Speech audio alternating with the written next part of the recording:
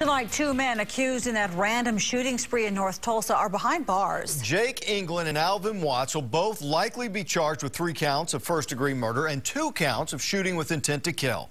They appeared in court today through a video link from the jail. Prosecutors have set bond at nearly $10 million.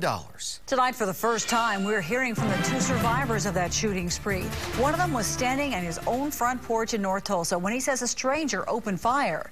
2 News reporter Patricia Santos is live in North Tulsa tonight.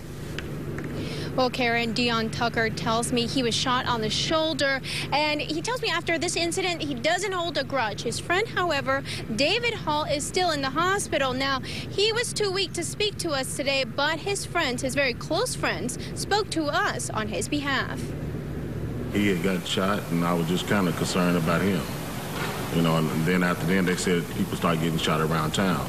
So I didn't really know what to think at the time. Kent and Waylon Johnson were surprised to hear their longtime friend David Hall was one of the shooting spree victims. I thought, well, somebody that went crazy out there riding around shooting. Hall and Dion Tucker were standing outside this front porch when Tucker says 2 men in a pickup truck began shooting at them. A bullet pierced Tucker's shoulder. Hall was shot in the stomach. He's in good spirits right now. He's sitting there talking, we laughing, you know. So he's doing all right. These friends say they're more concerned about Hall's recovery at this time and have only briefly discussed the motive behind this random shooting. We didn't really discuss that. He didn't, he didn't like he was mad or anything. He just, kind of wondered why. Tucker is now recovering at home and says he was just in the wrong place at the wrong time. Now, Hall tells me over the phone that he expects to be released from the hospital later this week. Live in North Tulsa, Patricia Santos, 2 News works for you. Patricia, thanks. Now, friends of Jake England are shedding light on what may have sparked the shooting spree. 2 News reporter Casey Roebuck live at the jail tonight with more on that story. Casey? Well, Russ, the Willis family has known the England family for decades, and they say race had nothing to do with the attacks.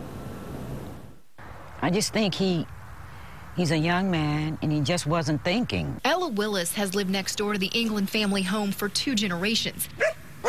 She says the Jake England she knows wasn't racist. I just hate to see it go down like this, and I hate to see it be turned the other way. Of course, voices of authority think they just got it, nailed the nail on the head. I just don't feel that way. 19-year-old Jake was friends with her son, Aaron. Aaron says Jake and Alvin Watts were at their home on Saturday as police were searching for the men. He says before the pair fled, Alvin Watts made a stunning confession. I asked him why he was running, and then he told me that he was running because the police was coming, and I didn't understand why he was running from the police.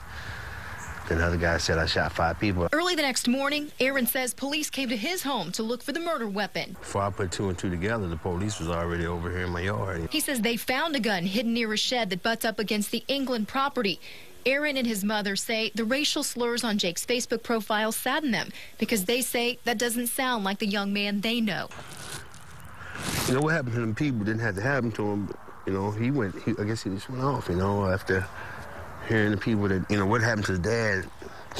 They didn't get charged, so I guess he just snapped. 2 years ago, Jake's father was shot and killed in front of him at the Comanche Park Apartments. The suspect, who was black, was never charged because the case was ruled self-defense. Earlier this year, England's fiancée and mother of his newborn son committed suicide in their home. I just feel like he was so hurt with the way his life was, he snapped.